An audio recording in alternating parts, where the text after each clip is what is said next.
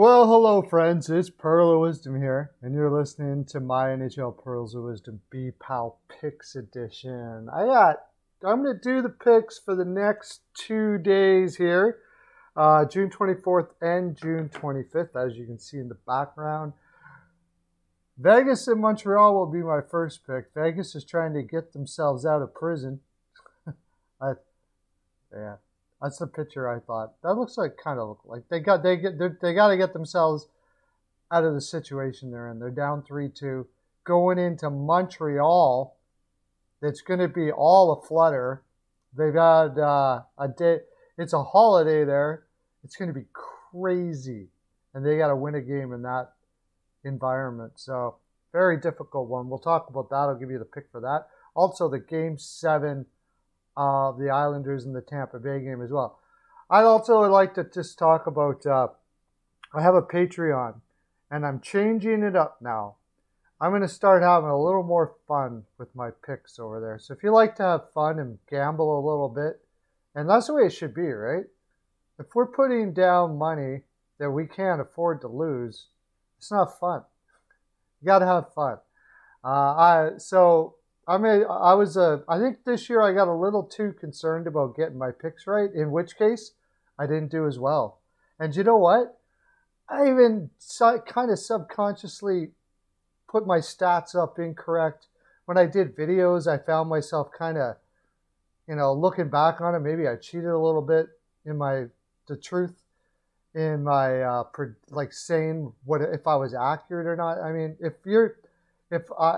I started doing something like that, it means I'm taking this way too seriously. Sports is fun. Gambling's supposed to be fun. If you like to go over and have some fun, I'm going to change it all over to fun over my Patreon right now. I'll give you a month for free. Go check it out. See how you like it. We're going to be doing some whole new stuff over there.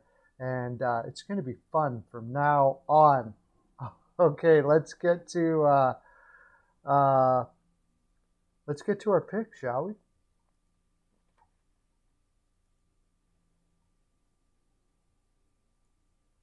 All right, Montreal, Vegas. It's going to be a barn burner. Apparently, Lehner is going to be in. Right now, here I got the total. It's going to be Lehner. Lehner had a really good outing the last time he played. Lehner plays better the more he plays, and the one game that he did poorly, he hadn't played in a really long time. Now it's been like a couple days, and he's back at her again. I do think Lehner will have a good game tonight. Price will have a good game every night. Is he? I'm not going to bet the Price is going to have a bad game. So I'm going to go the under here at under 5. Should be a tight game. Now, what everybody wants to know is who's going to win. Well, let me tell you first off, I'm a Vegas fan. I'm getting to be a bigger and bigger Vegas fan all the time. But I'm really concerned about Stone and his attitude in this last game, and Pacioretty as well. They look like everything is not going their way. They look very frustrated. And so now this may sound weird, but bringing Lehner in, changing the goaltender can quite often refocus players. Like, whoa, wait, get out of here. Wake up, guys. We got a game to play here. We're awesome. Remember, we're the same team that beat the Colorado Avalanche, right? We're the same team that beat the Colorado Avalanche fairly convincingly. And we had a tough one against Minnesota and we got through. Why can't we get through here? Let's get our attitude back in check. Remember how good we are and go out there and play like how good we are. So it could happen. Montreal, in their own barn.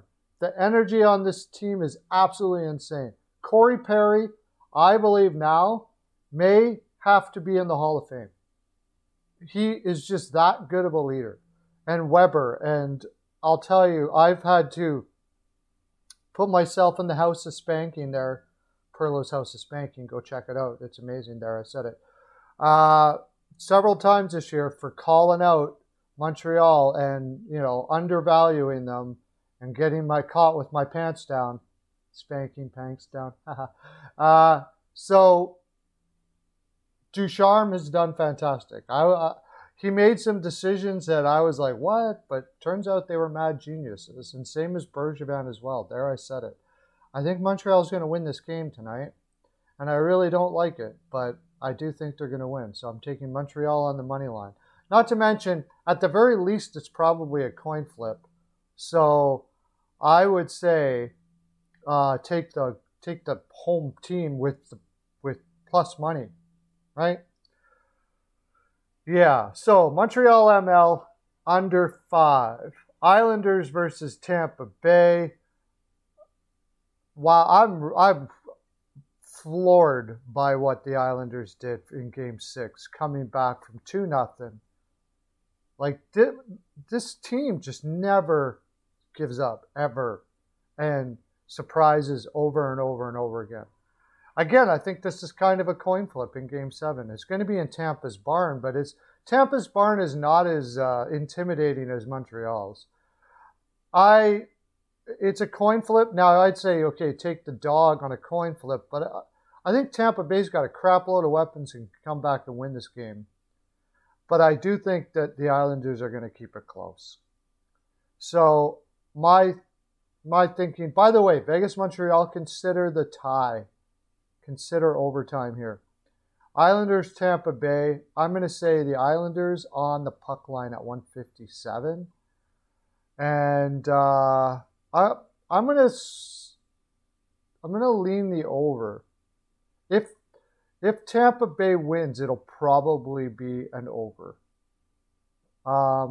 If the Islanders are down 2-1 going into the third, they're probably going to open it up, and it could probably get over 5. The total is 5, by the way. And the spread, if you get to, 156, it's not bad. I'm not as big on the line as I am on the over. I think the over is probably the better play. You know what? I'm actually not big on this game at all because it could be very, very tight as well.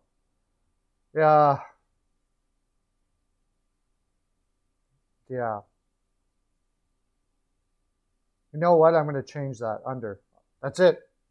Under 5. Islanders plus 1.5.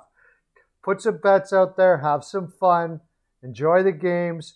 Come over to my Patreon. We can have fun together. I might do some lives over there with you guys. And like I said, I'm gonna change it all up. I'll be doing some posts where we just have fun talking about the game. Maybe even during the game, I'll start posting stuff. So have a great day, everybody. Okay. Bye.